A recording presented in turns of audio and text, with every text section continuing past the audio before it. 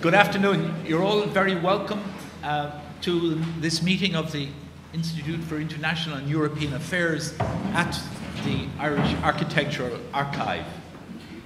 We're very grateful to the Archive for hosting this meeting. May I suggest that to reduce any of our embarrassments, you might put your telephone to silent, please. The exits, there is an exit signed here, downstairs and across, out the way you entered, please.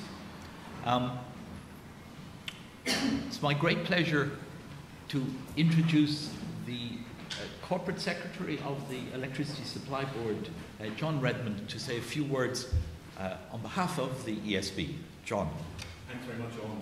Owen was saying coming in that the best sponsors of these events are seen and not heard. So I'll keep this very short. It's a great privilege for me and for my many ESB colleagues to sponsor this event, Dan, and to welcome you to Dublin. We have the 18th century answer to the smart city right here. It's a beautiful building with that beautiful park. And we look very much forward to hearing your ideas about it. We know the work you're doing.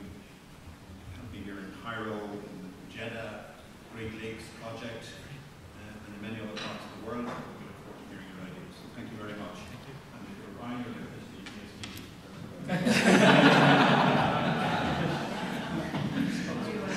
Thank you very much indeed, John. Thank you. Today, we have a particular focus in the series. The ESB has been generously sponsoring a whole series of talks in recent years at the IIEA. Today, Dan Regelstein is going to talk to us about smart cities for the 21st century. You might even see a new age of urban electrification. Dan comes to us from the London practice of SOM. He heads up their city design practice and directs projects focusing on the urban regeneration of cities. His educational background's at Harvard and MIT. He has experience in an architectural and urban design practice in France. He's been with Skidmore, Owings Merrill since 1994. Became an associate in 97. He became studio head for urban design and planning in Chicago in 98, an associate in 1999, and he arrived in this part of the world, I think, in 2003, where he heads urban design and planning, and is now a director of it. So, Dan, you're very welcome to Dublin, and we look forward to your talk. Thank you. Thank you very much. Well, it's a pleasure to be here.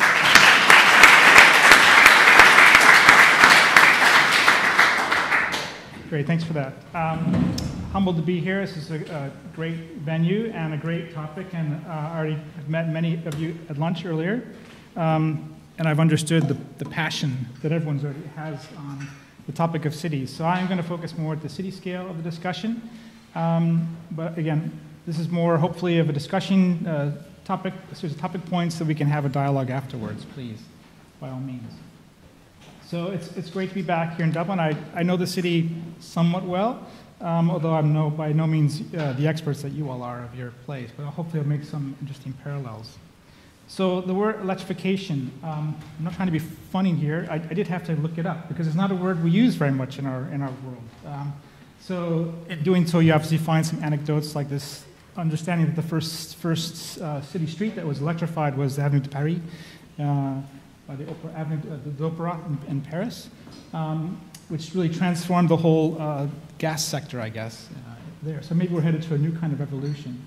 So of course, this is really about us getting cities and buildings and everyone else off of fossil fuel energy and onto, hopefully, electricity, which can be much more sustainably sourced. That's the goal. We tend to focus more and discuss much more about carbon neutrality, of which, of course, renewable energy and electrification is really a strong component.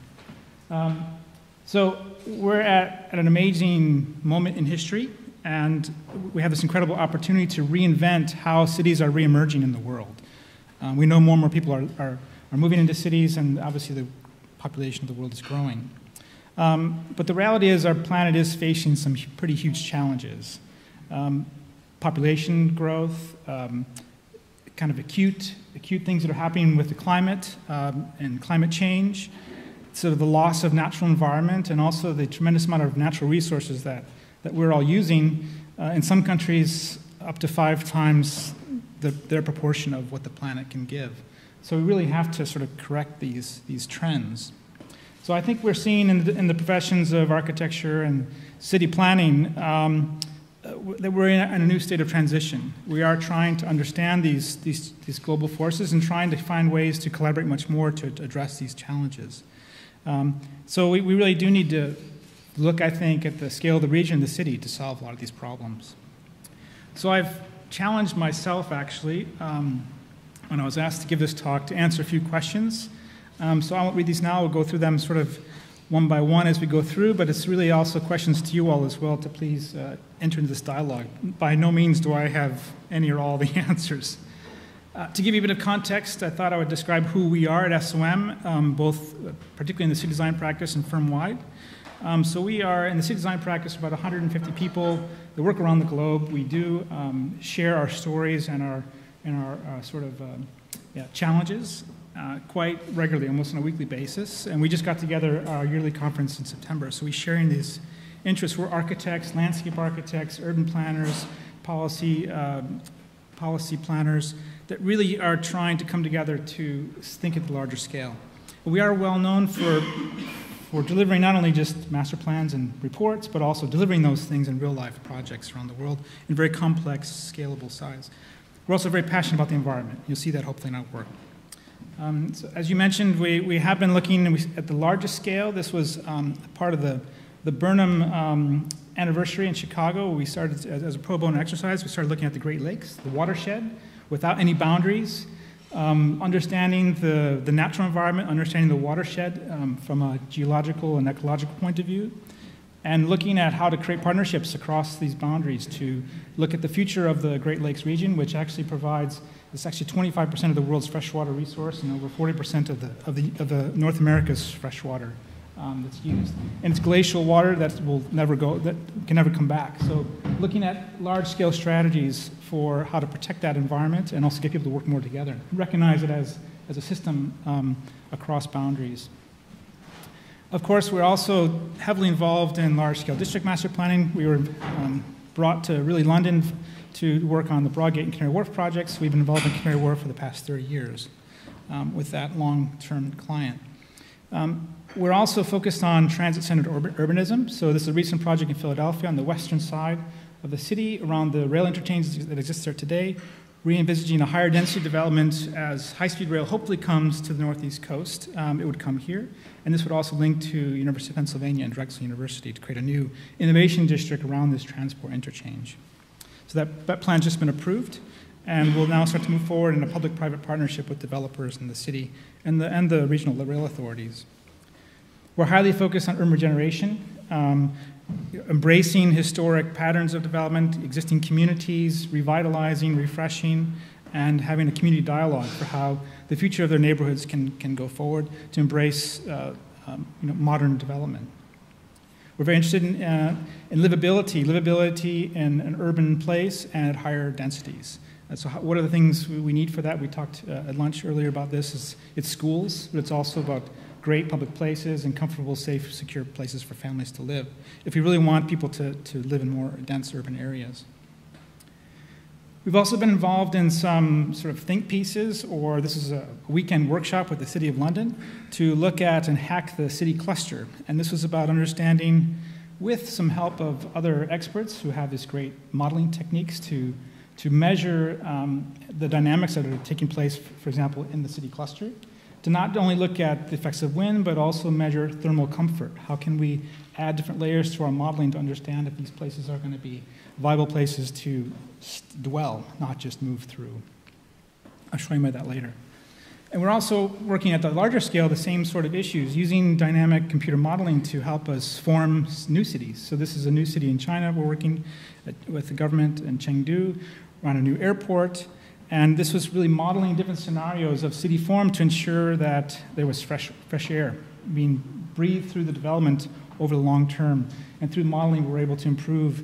Obviously, air quality is a really key issue in China right now. So making sure that there's enough flushing of fresh air through the development. That really helped form the plan, not some idea from outer space of a formal geometry. It's really an environmental modeling that's helping form the city. As I said, we're also very passionate about the landscape and nature and the native environment. So in our strategies like the one in Chicago through the river, bringing back this industrial waterway into a more cleanly environment can become amenity for people, not only who work there, but who will live there. So revitalizing this riverfront is already taking place for the last about 20, 25 years, and just extending that strategy further in. Obviously, from the built form, the architectural side, which our practice really is an architectural-led design practice, but we are multidisciplinary as well with structural engineering, environmental engineering, sustainability, et cetera. Really pushing the envelope with high-performance design, ensuring efficiencies, and minimizing demand. This is one of our most sustainable recent buildings in Geneva. All-glass building, but it's a quilted facade, so it's actually tilting the glass away from the sun to help reduce the energy that will come into the building or that the building demands. We're also talking much more in the profession now about well-being and people-centric design. This is really important for the younger generations that are looking for these kinds of great places to live and work in cities. This is a recycling of a building in Milan, where Allianz used to have their headquarters. So it's repurposing, for example, the interior parking courtyard and the below-grade parking structure to create this great amenity for employees, a mixed-use sort of open environment that people can kind of mix and mingle, and also bringing landscape and green space in.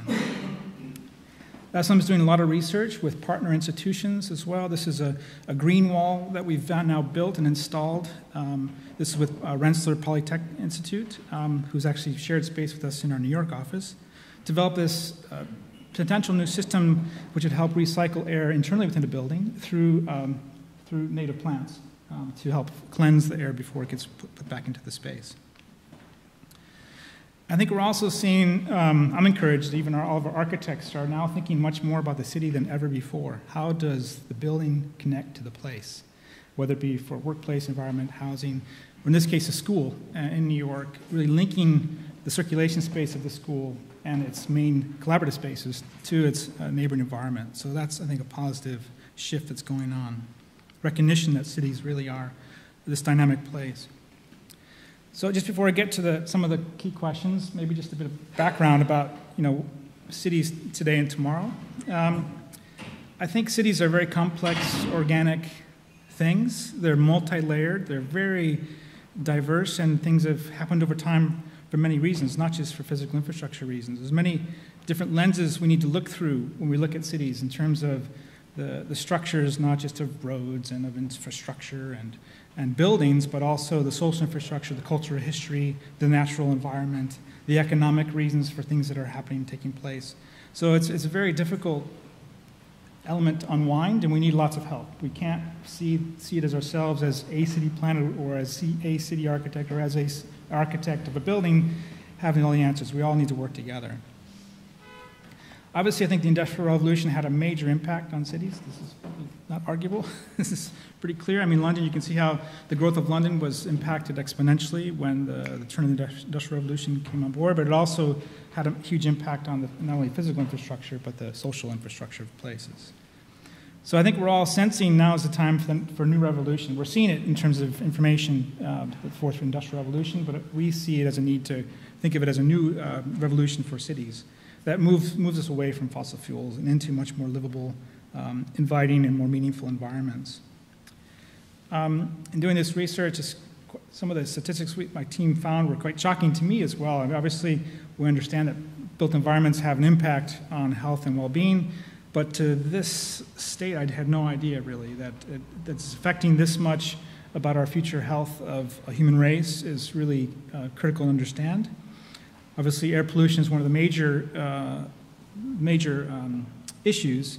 And again, this for me is quite shocking that it was the number one cause of premature mortality in the world. Almost 7 million deaths. I guess that's more than cancer. That's quite surprising to me.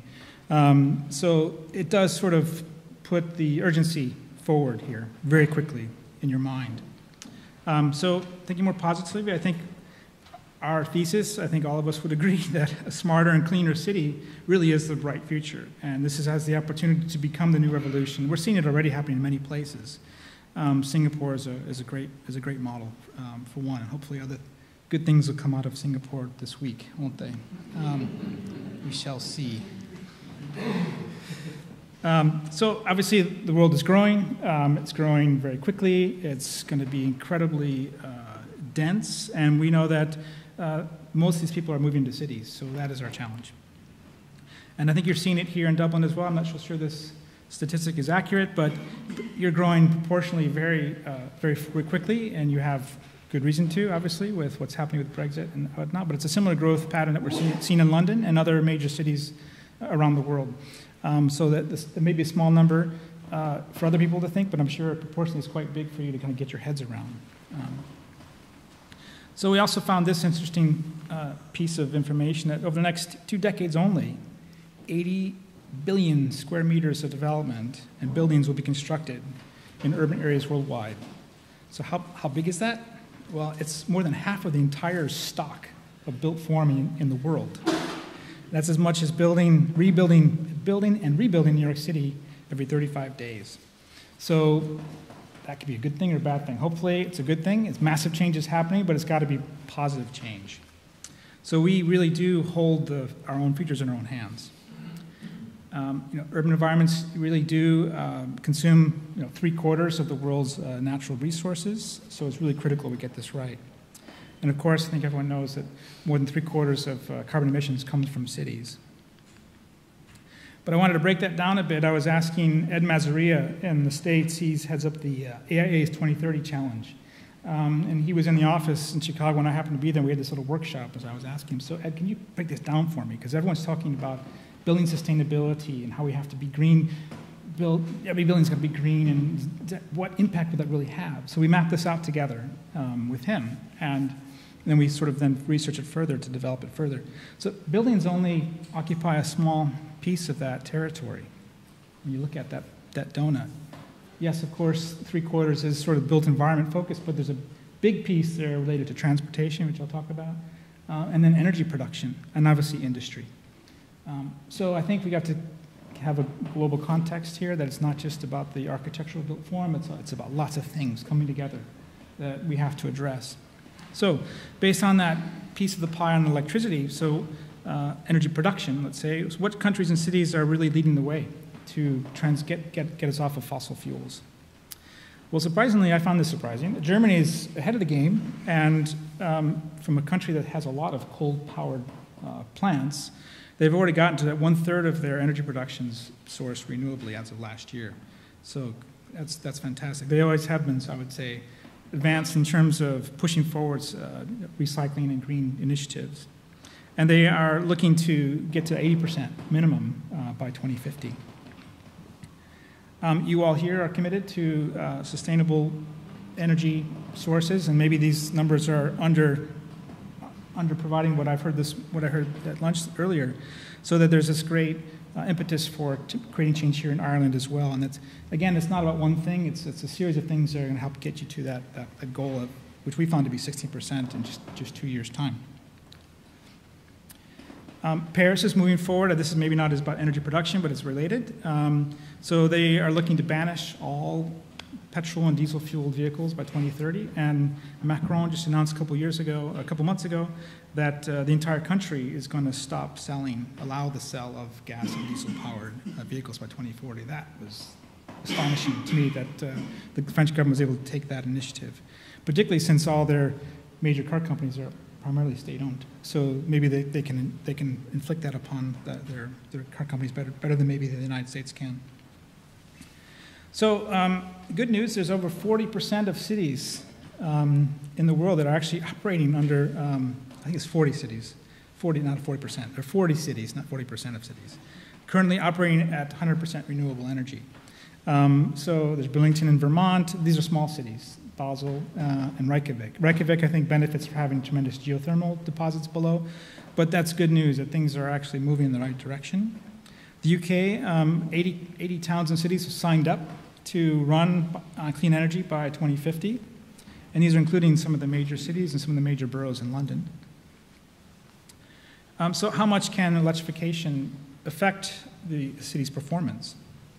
And how do we get us off of this sort of moving from dependence from diesel, which is everywhere, you'll see in a minute, to more freedom through electricity? I think we also have to be careful. So moving to electricity is a great thing, but only if the energy source is as clean as we'd like it to be. If we're moving everything off to electric, but the electricity is still being generated from these fossil fuels, through natural gas or coal-fired plants, we really haven't done much, as that other donut showed before. So we really need to work at the upstream provision of electricity, not just the systems and the downstream side. Also, the story has to be discussed about not only what type of energy we're using, but where is it being produced and where are the sources of where is it being used. So in the US, there was, in 2013, 20 billion kilowatt hours were lost just in transmission across the lines, which could have powered almost 2 million regular-sized American homes for 1 year. So moving, renewable energy sources closer to the place it's going to be used is key. And therefore, we're talking about compact cities, the need to have a compact development, which also talks to livability. The most livable cities that constantly get on that livable cities index in the world are really compact cities, not necessarily uber dense like Hong Kong, but compact urban environments. Melbourne's been on the top of the list for the past 7 years running. So it has multiple benefits, not only moving things closer to and making things more compact, it will also make things more livable. So an example of moving energy production and use to the source, this is a pilot project we are in the middle of doing with the U.S. Department of Energy and Oak Ridge National Laboratory and the University of Tennessee. And this was a building, a little pod of a building that was 3D printed, and it's trading energy with a Jeep that was also 3D printed. And the idea is to see how that could work at a small scale and then scale it up over time. So this project is really about reducing carbon in cities, not just promoting renewable energy production. So it's about eliminating waste, 3D printing buildings. We can also recycle that material, and having the shared integrated energy between sources. So here's it's the biggest, well, maybe not any longer, but a couple years ago it was the largest 3D printer in the world being done at the lab. We created a series of C-sections, which were then assembled into these rings. And then the rings then became assembled together to create this pavilion, and which is now built and sits on the campus of the School of Architecture at the University of Tennessee. And it's meant to be a pod for living in, actually. So it has a kitchen. The kitchen folds up and it becomes a bedroom. And it's really meant to be sort of a showcase for how this building could produce its own electricity and trade it with the vehicle. And so the other group of scientists at Oak Ridge actually developed the Jeep in 3D printing, I guess everything except for the tires. And this energy is being transferred, so the Jeep drives around the city, generates energy, gives it back to the building. The building also captures solar energy from its PVs on the roof, and it gives energy back to the Jeep. They've even are developing now the wireless transfer of the energy, so it doesn't have to be plugged into one another. So that was just the first year of a 5-year program, and now the next step is to scale it up. So obviously this is very applicable for remote areas or for, let's say, conditions where you have to address a crisis. This could be a really great solution for that. But the next challenge is to bring it up to a city scale, and how can that be done? So the researchers are now beginning to work on ideas of prefabricating pods that then can be brought into be assembled into a building at a larger scale, almost like a shipping container, or like a flat pack, like a piece of IKEA furniture that you have the individual components that are printed and then assembled into a building. And it doesn't have to be repetitive, monotonous, and terrible looking. It could be quite interesting, and it could actually be quite a challenge to architects to create an interesting built form out of that very simple system. So that's where that study is headed. So what cities are moving forward in terms of electrification of transport? So many of you have probably seen this diagram, which is the profile of energy production and use in the European Union. On the left-hand side, you have all the different colors of energy use. The poor renewable strand is the tiny little green spaghetti you see in the middle, totally dominated by natural gas and fossil fuel oil production. The reason I show this is that on the right-hand side, the biggest user of that fossil fuel energy is transportation in the EU. So if we can tackle that, we've tackled a huge proportion of that issue. So, but the news isn't great in Europe. 9 out of 10 of our buses are still operating on fossil fuel energy, so only 1 in 10 are green, and not that. Most of those are also hybrid, not electric. So there's a ways to go there. Obviously, cities are now signing up, and bus companies are signing up to transform their stock into more renewable and electric sourced buses. In London, all the single-layer buses are moving towards zero exhaust emissions by 2020.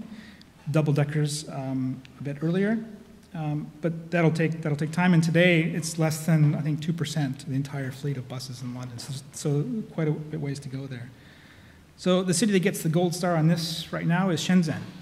They've actually, a year early than planned, they've transformed an entire fleet, which is 16,000 buses, which is more than London's 9,000, more than New York's 6,000 or so. And in this period of 2 years, they've transformed their emissions and their air quality to meet their target, their 2020 target, 2 years early.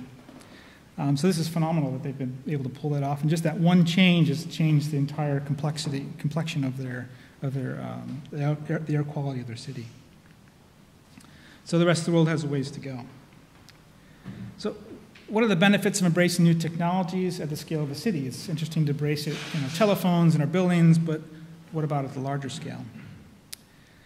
So I guess this brings us to the topic of what makes a smart city. I think unfortunately the IT companies have jumped to that term and have won the race to take ownership of that, which is a bit disappointing for us. For us, smart cities is much more than just about IT layer of the city. But it is about making sure that this data that we're getting more and more of every day, which is almost impossible to manage in some ways, how do we make it more usable and more custom, user-friendly to the everyday person living and working in a city? So we're really promoting ideas of, within our developments, starting first at a smaller scale, to create these development apps that allow people who live in those communities or work in those communities to understand the dynamics of their energy use at a community scale.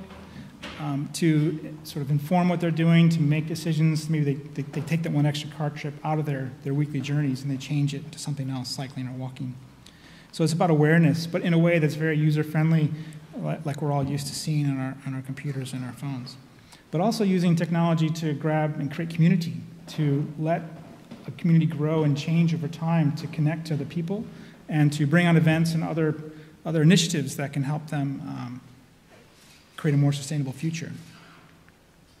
So, I mean, in summary, the smart city topic, it's not just about electricity, it's not just about smart IT, it's really holistic, and we have to hit all these things. So it's not sexy, it's not easy, it's complex, it's requiring lots of different experts, but to really deliver a smart city and smart growth, we have to address all these things. And technology can help us in doing that. So will electrification help reduce a city's energy demand or bring on better efficiencies? Or will it just mean we'll just use more of the same electricity we have in different ways? I think I would like to argue technology can be a beautiful thing. Obviously, we don't have to search long and hard in these kinds of archaic filing systems to find information anymore. We have it readily accessible at our fingertips, but that does mean we're drawing more on the grid to do those things. So as we become more advanced technology and energy becomes more efficient, my question really is, will we actually become more energy hungry than we already are? I mean, the good news is a lot of our equipment and facilities are much more energy efficient, so we have lights that turn themselves off when we leave the room, et cetera, and appliances at home that are being much more energy conscious. So that's helping to reduce the demand, even though we're using much, much more electronics, let's say. But to me, that's kind of a question. So how can we embrace this technology and sustainable future in a more enduring way? I mean, buildings definitely have a role to play, and they need to be able to create energy, not just sort of use it and sometimes even waste it. So this is a project that's just been completed in New York for a new primary school. It's a zero energy primary school, which I think is kind of cool because it's actually teaching the younger generation what their school is doing from an energy point of view. They actually go into their kitchen and they understand that when they're making something that is creating energy, or they run a play cycle in their playground, is actually showing them how many kilowatt hours they're helping to produce for their own school. So it's all tied to the energy of the school. So it's a great sort of educational tool, which is really also pretty key.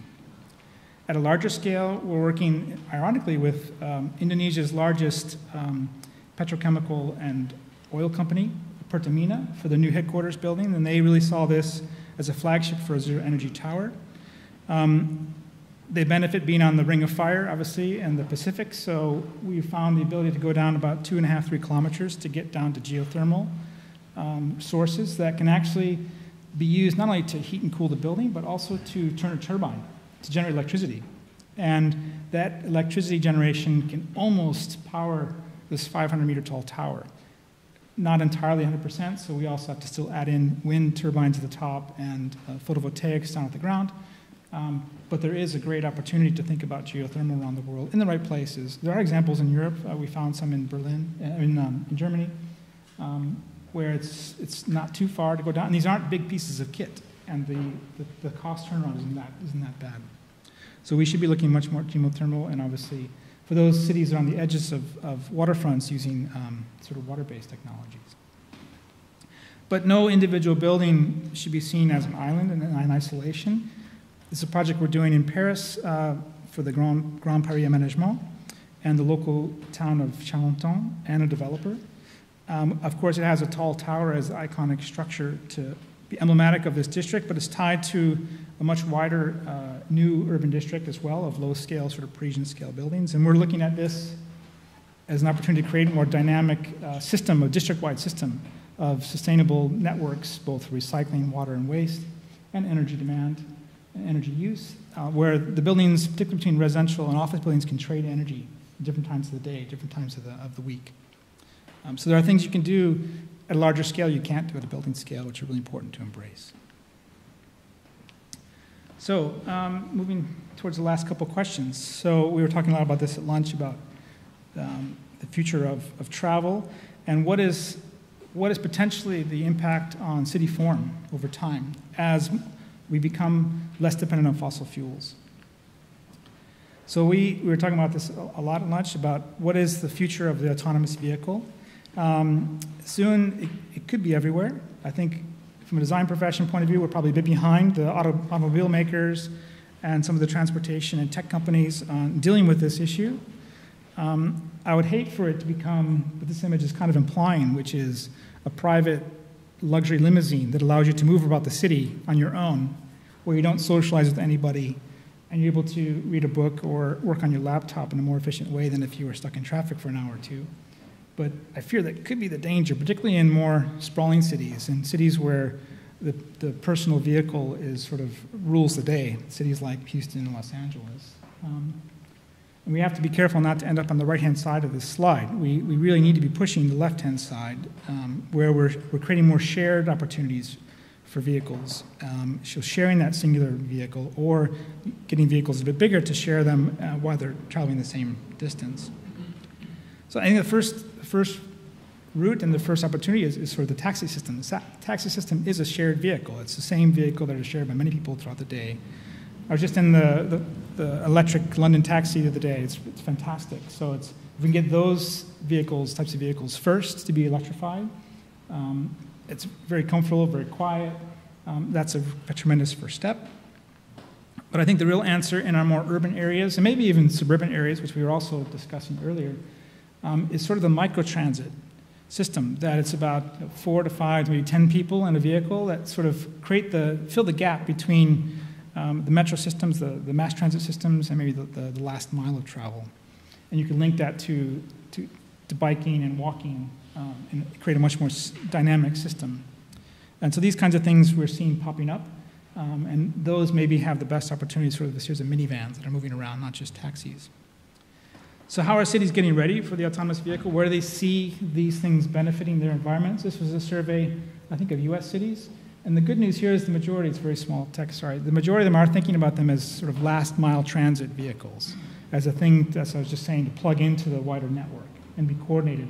So last mile transit, taxis, mass transit, those are the top of the list.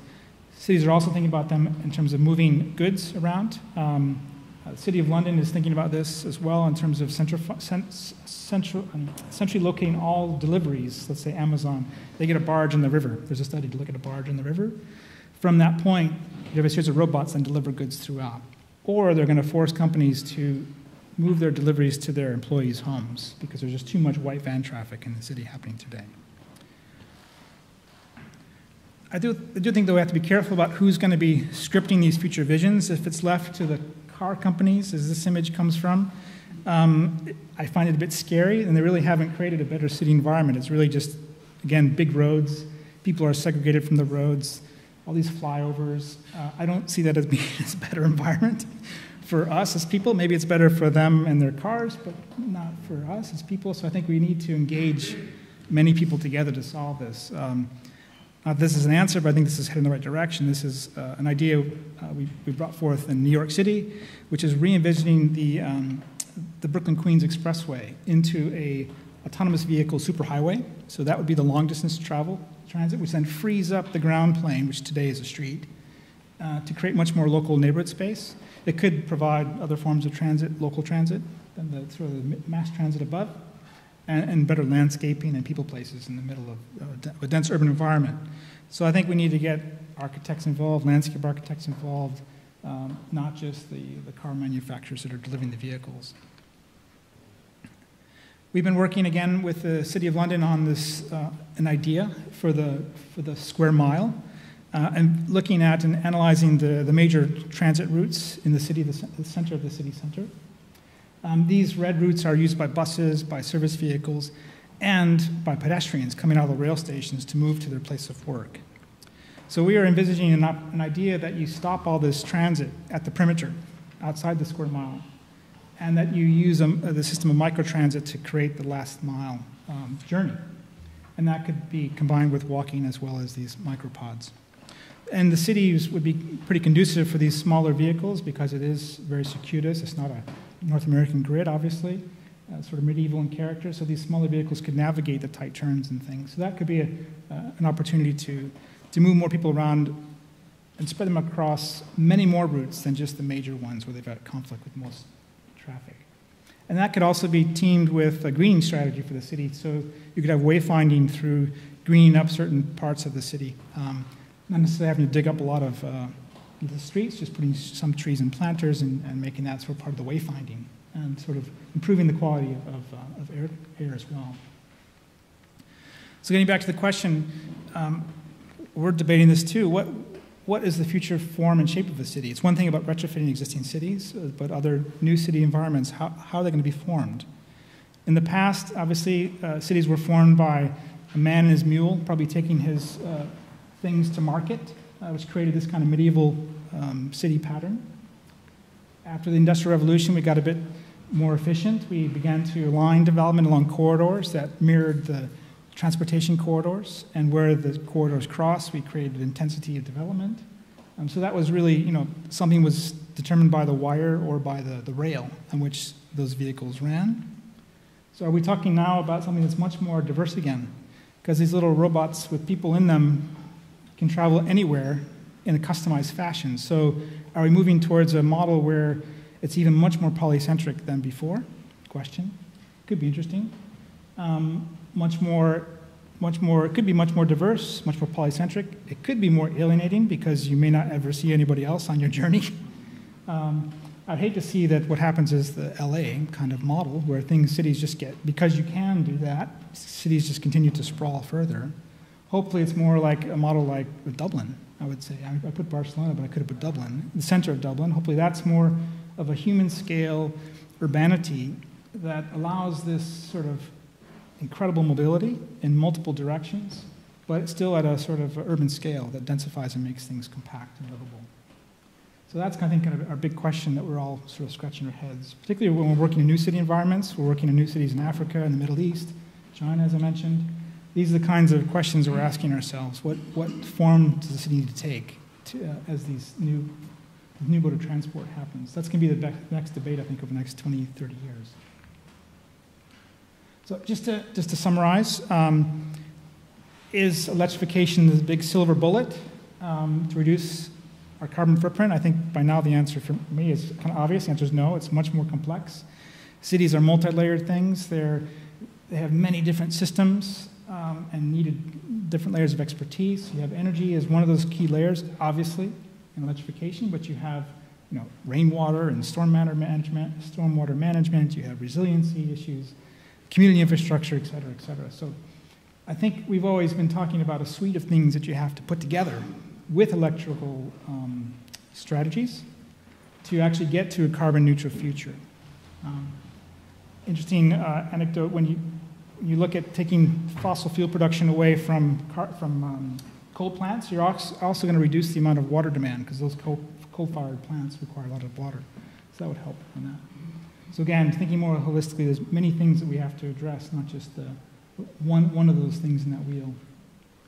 And again, just underlining the issues of making sure these places are wonderful places to live and work, bring people together, connected with nature, dealing with resiliency, but also allowing things to evolve and change over time, as our cities have been able to do in the past, and creating comfort on the ground, within buildings, to making sure these things are relevant.